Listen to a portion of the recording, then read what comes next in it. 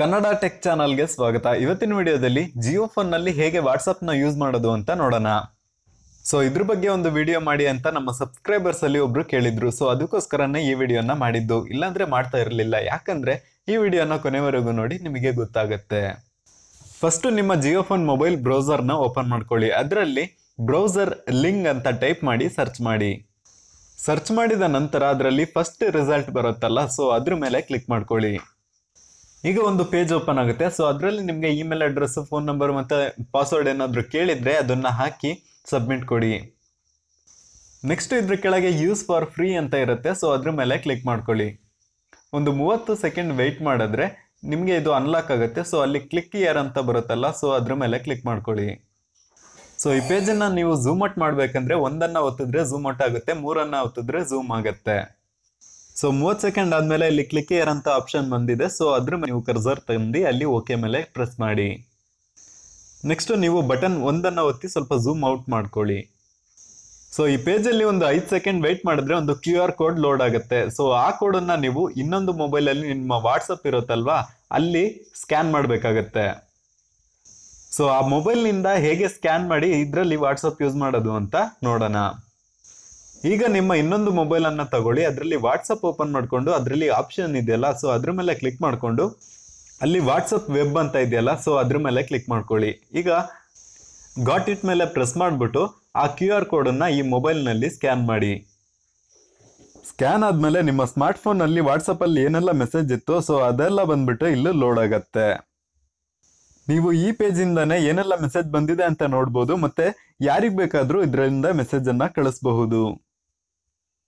Group name ಎಲ್ಲ ಕನ್ನಡದಲ್ಲಿರೋದ್ರಿಂದ ಇಲ್ಲಿ box ತೋರಿಸ್ತಾ ಇದೆ. ಸೊ ಇಂಗ್ಲೀಷಲ್ಲಿರೋದೆಲ್ಲ ನಿಮಗೆ ಇಂಗ್ಲೀಷಲ್ಲೇ ತೋರಿಸುತ್ತೆ. ಇಲ್ಲಿ ನೀವಿಲ್ಲಿ ನೋಡ್ಬೋದು. ಈಗ ನಾನೊಂದು ಗ್ರೂಪ್ನ ಓಪನ್ ಮಾಡಿಬಿಟ್ಟು ಆ ಗ್ರೂಪಿಗೆ ಹೇಗೆ ಮೆಸೇಜನ್ನು ಕಳಿಸೋದು ಅಂತ ನೋಡೋಣ. ಸೊ ನಿಮಗೆ ತೋರಿಸ್ಲಿಕ್ಕೋಸ್ಕರ ಈ ಮೊಬೈಲಲ್ಲೂ ಅದೇ ಗ್ರೂಪ್ನ ಓಪನ್ ಮಾಡ್ತೀನಿ. ಸೊ ಇದರಲ್ಲಿ ಏನಿದೆ ಮೆಸೇಜ್ ಅದನ್ನು ಅಲ್ಲಿ ನೋಡ್ಕೊಳ್ಳಿ. ಈಗ ನಾನು ಜಿಯೋ ಫೋನ್ನಲ್ಲಿ ಸೇಮ್ ಗ್ರೂಪ್ನ ಓಪನ್ ಮಾಡ್ತೀನಿ. ಆ ಗ್ರೂಪ್ನ ನೇಮ್ ಮೇಲೆ ಕ್ಲಿಕ್ ಮಾಡಿಕೊಂಡು ನೀವು ರೈಟ್ ಕ್ಲಿಕ್ ಮಾಡಿದ್ರೆ ನಿಮ್ಮ ಗ್ರೂಪ್ನ ಮೆಸೇಜ್ ಬಂದ್ಬಿಟ್ಟು ಚಾಟ್ ಬಾಕ್ಸ್ ಓಪನ್ ಆಗುತ್ತೆ. ಸೊ ಈ ಕಡೆ ಫೋನಲ್ಲಿ ಏನು ಮೆಸೇಜ್ ಬಂದಿದೆಯೋ ಸೊ ಅದೇ ಮೆಸೇಜ್ ಬಂದ್ಬಿಟ್ಟು ಅಲ್ಲಿ ಬಂದಿದೆ. ನೀವು ಅಲ್ಲಿ ಮೆಸೇಜ್ ಮಾಡಬೇಕಾದ್ರೆ ಡೌನ್ ಬಂದ್ಬಿಟ್ಟು ಅಲ್ಲಿ ಮೆಸೇಜ್ ಬಾಕ್ಸ್ ಇರುತ್ತೆ. ಸೊ ಅಲ್ಲಿ ಬಂದ್ಬಿಟ್ಟು ಟೈಪ್ ಮಾಡಿಬಿಟ್ಟು ನೀವು ಸೆಂಡ್ ಮಾಡಬಹುದು. ಹೇಗೆ ಅಂತ ಟೈಪ್ ಮಾಡಿ ತೋರಿಸ್ತೀನಿ. ಸೊ ಡೌನ್ ಬಂದ್ಬಿಟ್ಟು ಇಲ್ಲಿ ಟೈಪ್ ಮೆಸೇಜ್ ಅಂತ ಇದೆಯಲ್ಲ, ಸೊ ಅಲ್ಲಿ ಕ್ಲಿಕ್ ಮಾಡ್ಕೊಳ್ಳಿ.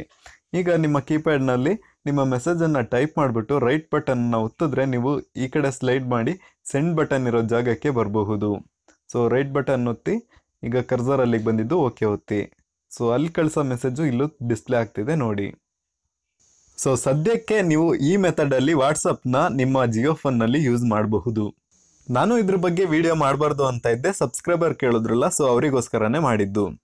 ಇದರಲ್ಲಿರೋ ಡಿಸ್ಅಡ್ವಾಂಟೇಜಸ್ ಏನಪ್ಪ ಅಂದರೆ, ನಾವು ಇದರಲ್ಲಿ ಹೊಸದಾಗಿ ವಾಟ್ಸಪ್ ಅಕೌಂಟ್ನ ಕ್ರಿಯೇಟ್ ಮಾಡೋಕ್ಕೆ ಆಗಲ್ಲ. ಆಲ್ರೆಡಿ ಇನ್ನೊಂದು ಮೊಬೈಲಲ್ಲಿ ವಾಟ್ಸಪ್ ಇದ್ರೆ ಸೊ ಅದನ್ನು ಸ್ಕ್ಯಾನ್ ಮಾಡ್ಕೊಂಡು ಅದು ಆನಲ್ಲಿ ಇರಬೇಕು, ಇದು ಆನಲ್ಲಿದ್ದರೆ ಮಾತ್ರ ಯೂಸ್ ಮಾಡಲಿಕ್ಕೆ ಸಾಧ್ಯ. ಮತ್ತೆ ಈ ಪೇಜ್ 5 ನಿಮಿಷದಲ್ಲಿ ಟೈಮ್ ಔಟ್ ಆಗುತ್ತೆ. ಸೊ ನೀವು ಮತ್ತೆ ಲಾಗಿನ್ ಮಾಡಿಕೊಂಡು ನೀವು ವಾಟ್ಸಪ್ನ ಯೂಸ್ ಮಾಡಬೇಕಾಗತ್ತೆ. ನನ್ನ ಅನಿಸಿಕೆ ಏನಂದ್ರೆ ಈ ಮೆಥಡಲ್ಲಿ ವಾಟ್ಸಪ್ ಯೂಸ್ ಮಾಡೋದು ಅಷ್ಟೇನು ಚೆನ್ನಾಗಿಲ್ಲ. ಸದ್ಯಕ್ಕೆ ವಾಟ್ಸಪ್ ಅಪ್ಲಿಕೇಶನ್ ಬಂದ್ಬಿಟ್ಟು ಜಿಯೋ ಫೋನಿಗೆ ಬಂದಿಲ್ಲ. ಬಂದಿದ್ದು ಕೂಡಲೇ ನಮ್ಮ ಚಾನಲ್ನಲ್ಲಿ ನಿಮಗೆ ತಿಳಿಸ್ತೀವಿ. ಯೂಟ್ಯೂಬ್ನಲ್ಲಿ ಇದೇ ಥರನೇ ಸುಮಾರು ವಿಡಿಯೋಸ್ಗಳು ಇದ್ದಾವೆ. ಸೊ ಅದನ್ನೆಲ್ಲ ನೋಡ್ಬಿಟ್ಟು ನೀವು ಟೈಮ್ ವೇಸ್ಟ್ ಮಾಡ್ಕೊಳ್ಳೋದು ಬೇಡ. ಆದರೆ ಈ ಜಿಯೋ ಫೋನ್ನಲ್ಲಿ ಶೇರ್ ಇಟ್ನಿಂದ 100% ವಿಡಿಯೋಗಳನ್ನು, ಫೋಟೋಸ್ಗಳನ್ನು, ಬೇರೆ ಯಾವ್ದಾರ ಫೈಲ್ಗಳನ್ನು ಟ್ರಾನ್ಸ್ಫರ್ ಮಾಡಬಹುದು. ಸೊ ಅದೇಗಂತ ನಾನು ಮುಂದಿನ ವಿಡಿಯೋಗಳಲ್ಲಿ ತಿಳಿಸ್ತೀನಿ.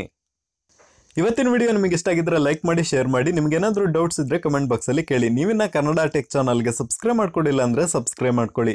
ಹಾಗೆ ಪಕ್ಕದಲ್ಲಿರೋ ಬೆಲ್ ಬಟನ್ ಪ್ರೆಸ್ ಮಾಡೋದ್ರಿಂದ ನಮ್ಮ ಮುಂದಿನ ವಿಡಿಯೋಗಳನ್ನು ನೀವು ತಪ್ಪದೇ ವೀಕ್ಷಿಸಬಹುದು. Thank you for watching. Jai Hind.